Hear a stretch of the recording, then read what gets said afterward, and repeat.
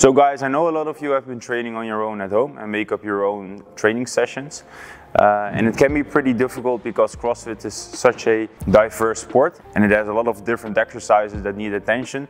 So in this breakdown video, I hope to clear some things up in order for you to make up your own workout that will take into account your CNS freshness, so how fresh you feel for that specific day, and your personal weaknesses. So let's jump into this breakdown video.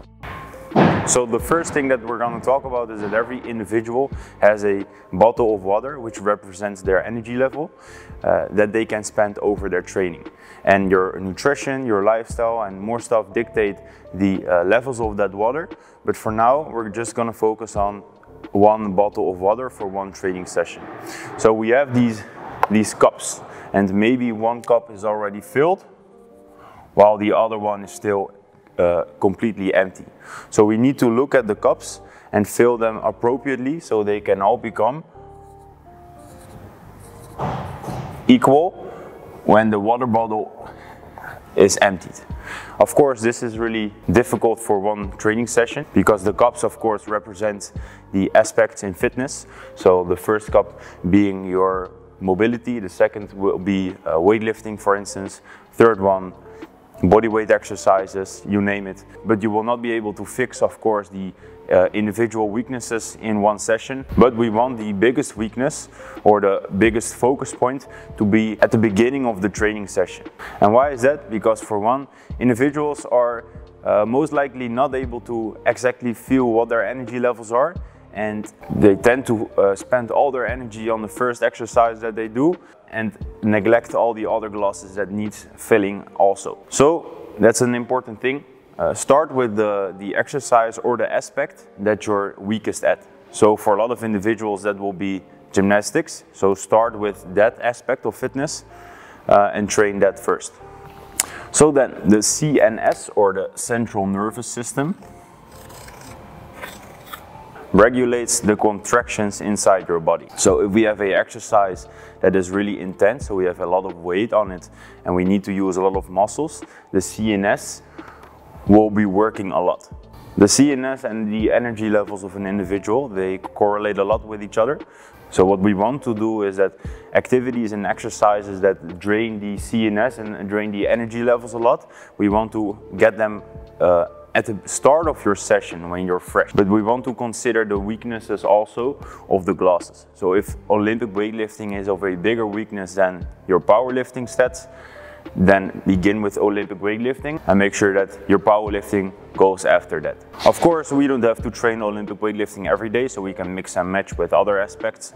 But it's just to give you an idea of what will drain energy a lot, and we want to put that at the beginning of the session while we're still fresh. So that means that we don't want to start off with a lot of isolation work and then end up with a big movement. We want the big movement to be at the start of the session and then end up with accessory stuff, isolation drills, or just easy stuff on the CNS. So low weights and or low requirements for a lot of muscles. So we use a single muscle or we do an easy task. So we go from compound, pound to isolation. Wow. We don't want to fatigue our muscles individually and then go into a compound movement. We want the highest demand on the CNS at the beginning of the session and then end up with the isolation stuff.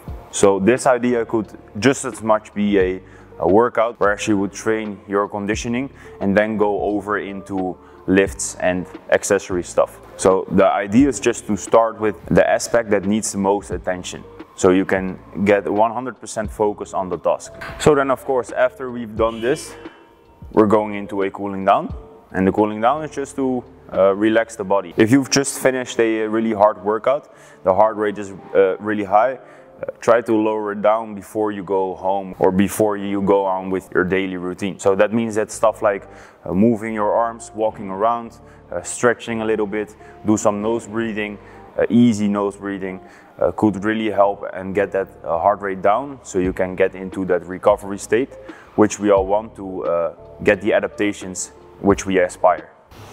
And of course, before all this, we want to start with a warm-up, and yes, warm-ups are important. The reason being that we can assess our own movement before we go into a training session.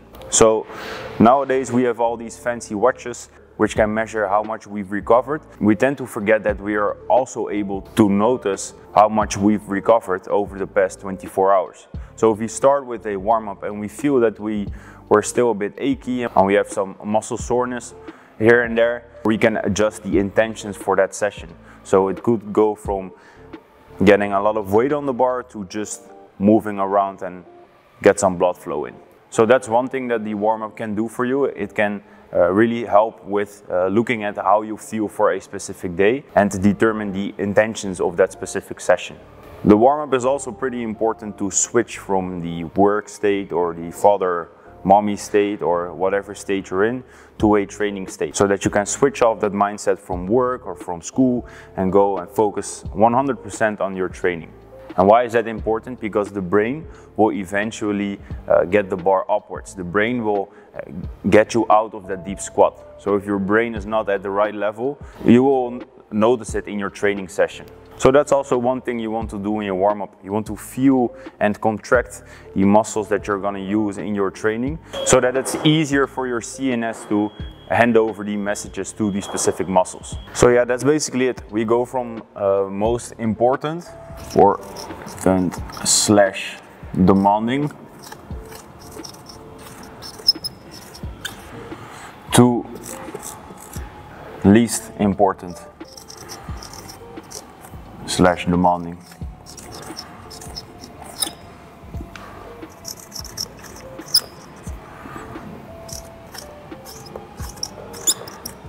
This will ensure that your training session is as efficient as possible. Don't forget the warm-up and don't forget the cool down, the stretches, your mobility stuff and all that.